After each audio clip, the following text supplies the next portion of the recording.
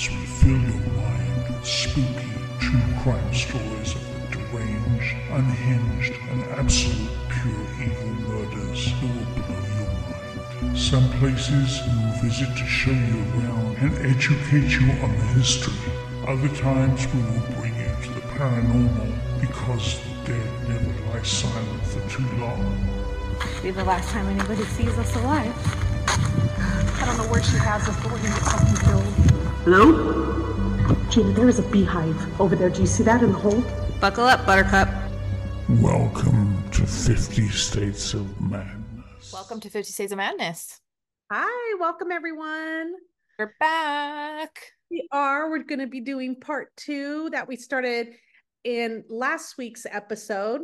Even though we're still in the same outfit, we probably should have did a fake change of outfit, but we're actually recording this all in one day because Gina isn't here with us.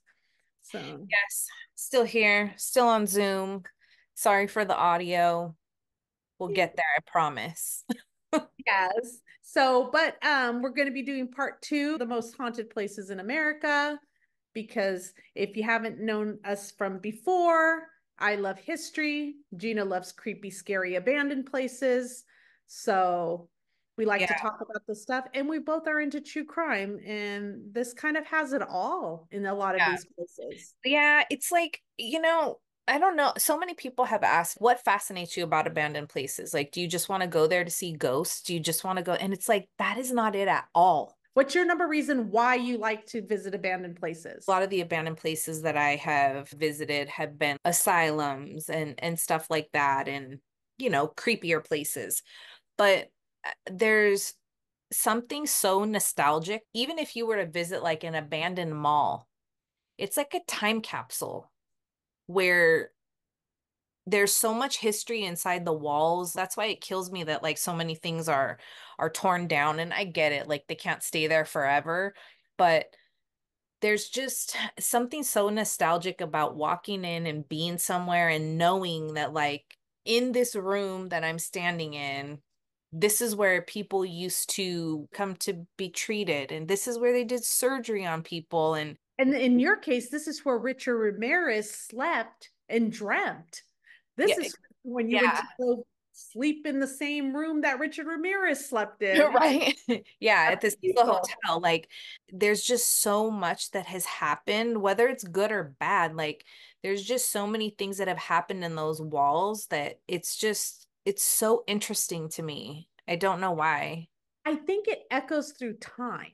Like, I don't know what you feel, but I feel like it's almost like different, and I'm going to sound corny in saying it because you don't see it, but it's almost like different dimensions of time when you step into places like that, and it's so quiet and it is abandoned and there's not noise to cancel it out, but it feels like you can almost touch history. You can almost see what they were doing, feel what they're doing. That's why I really like not even abandoned places, like places that they have kept up museums, frontiers that we visited. What were they called? The forts, Forts. the United States. Bridger and yes. And you go there and you see the history and you see where these people lived.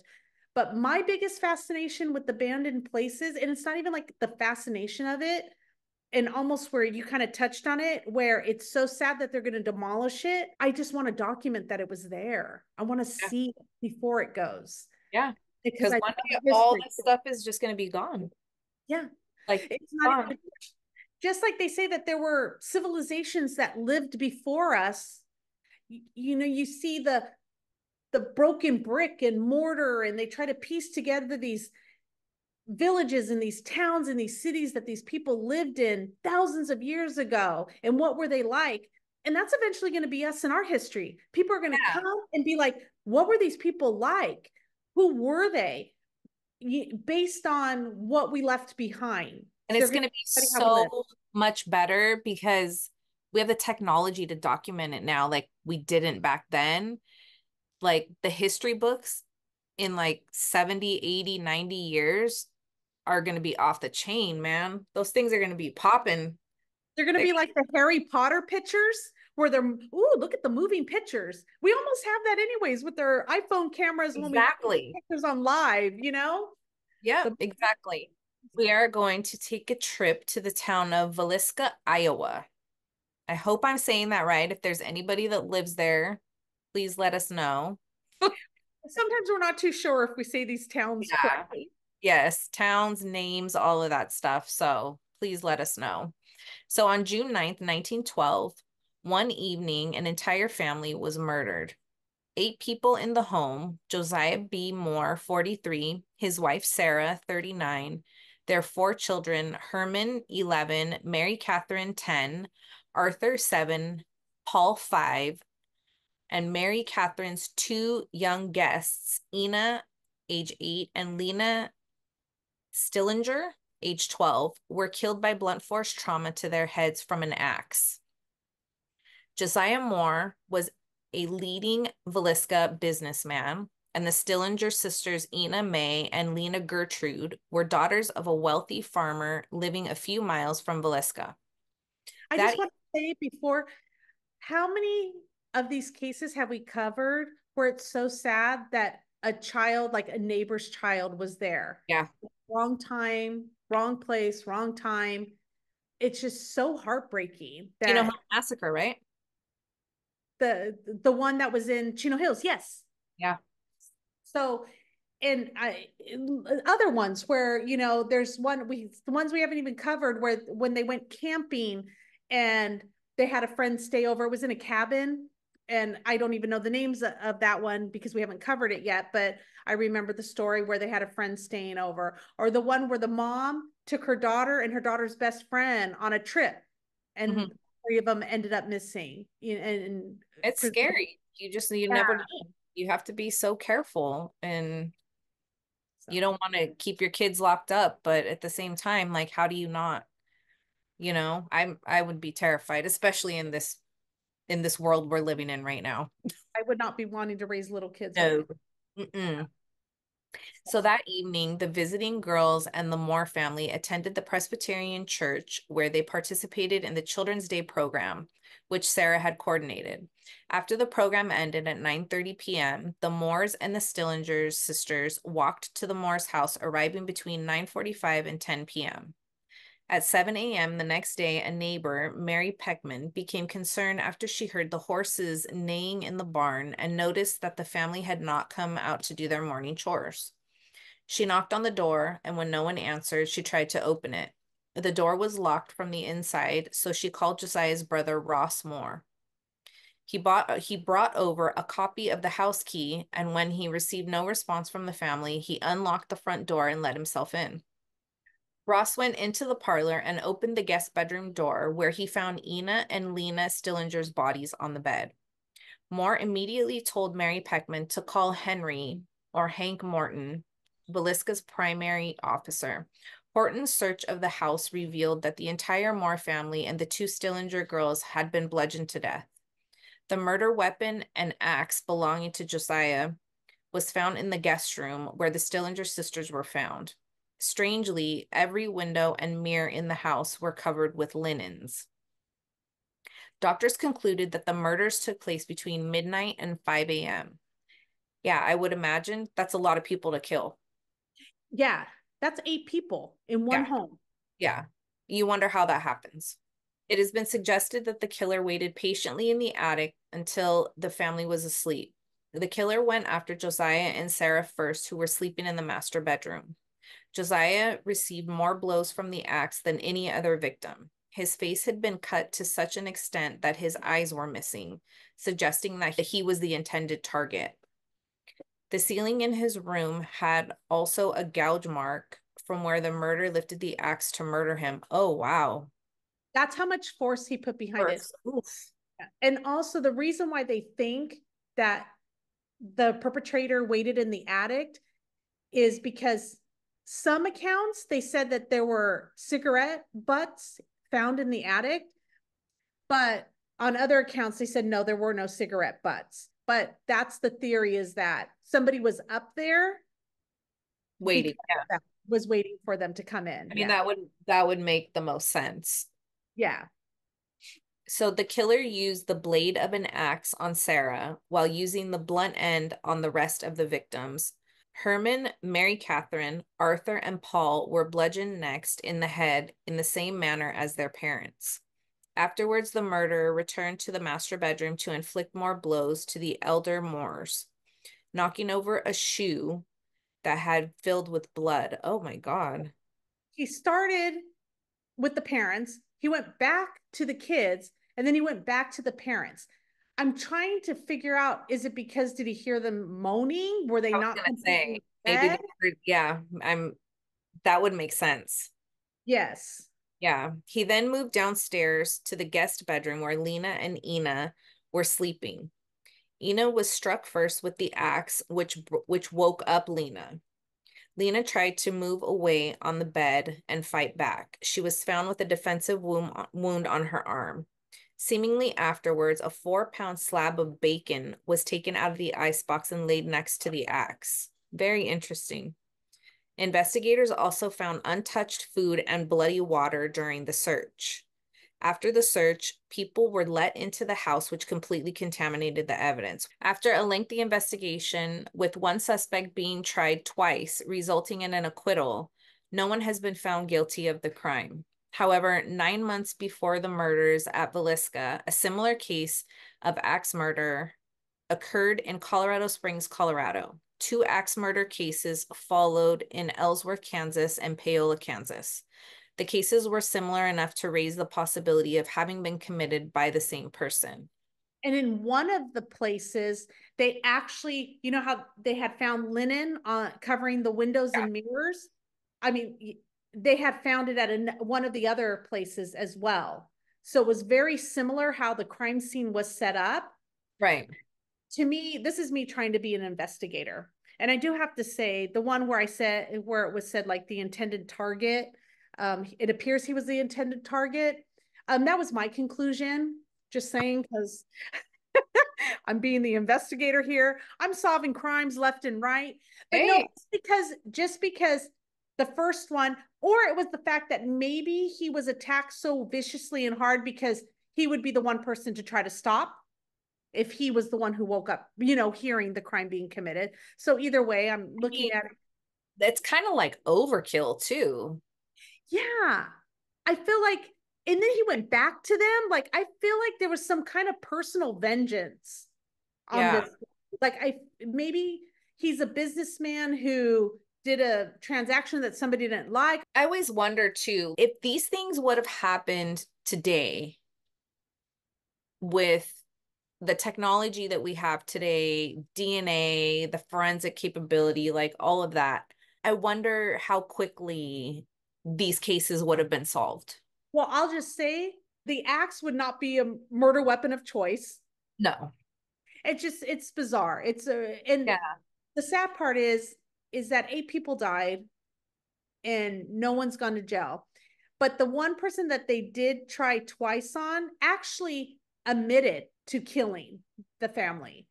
But they didn't trust his admission. They were saying that he's just crazy. He was just saying it to say it to get the attention. I There was mean, no proof that he was the one who committed the crime. But yet he was going around saying it was him, but he ended up getting acquitted for the crime. and things So were so different back then, like it was just such a different world back then. And I know that all this stuff still took place back then. Like, I really don't think that we'll see many more serial killers just because of technology. Anytime you're anywhere, you have to basically just think that you're being recorded because you probably are.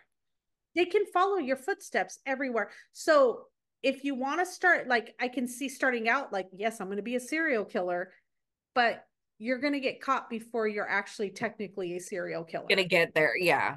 Yeah, you're never going to make it to You're never that. gonna no. But I think that's why we don't have that slow growth of killing. We have that I'm going to go into a nightclub and just shoot as many Mass people as killing. Yeah, possible mass murders. Yeah. in one time. And by no means is this a challenge for anybody to No, try. no, I'm no. not challenging anybody. But you do see the change in how these, like, okay, back then, axe murder, knives, poison, here now, then it moved to like serial killing slowly over a course of time. Now it's just, Yeah. you're one and done. just get it all done at one time, which is sad.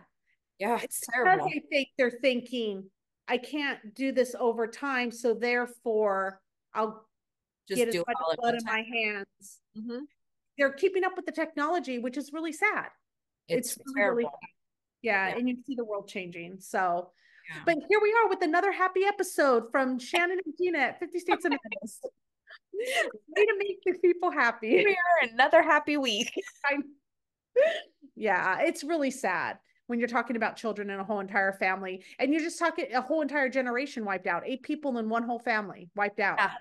Yeah, definitely. And this is somewhere where you can visit or no? Yes. Oh yeah, no, you can go to this home. They turned it into a museum and you can stay the night. So it welcomes guests. Yeah. Every single one of these places we are going to be talking about welcomes guests. I wonder like how long, because like when we did like the Polly Bartlett thing, I'm gonna go back to Polly Bartlett again, which was our very first episode we ever recorded.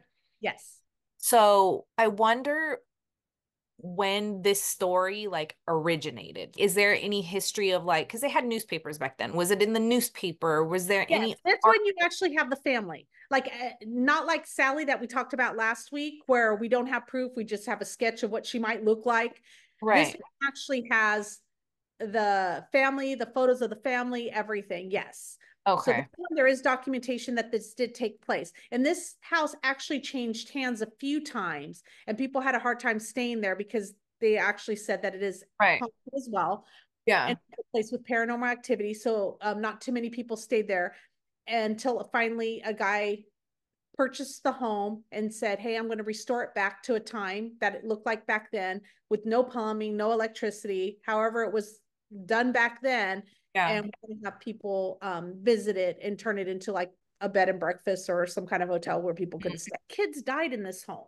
Mhm. And now it's this bed and breakfast where you can go and do paranormal investigations, and they turn it into this whole museum where people are paying money to see this. Yeah. And a tragedy happened there. So in our day and age, how long in the future would it be okay for us to turn that home into a museum where we can go and do ghost investigations? So to me, it is kind of a little strange, and I'm kind It of is. loving history, but kind of at a crossroads where, is this really okay for us to do? Well, that's just like, should we buy the Watts house and turn it into a museum? Thank you. We were joking about that, but I told Shannon we should buy it and we should just move over there and start recording our podcast from there. your content creator home. But yeah, things like that. And we kind of joke about it, but the truth is people died in these homes. Yeah. So when when is it even okay?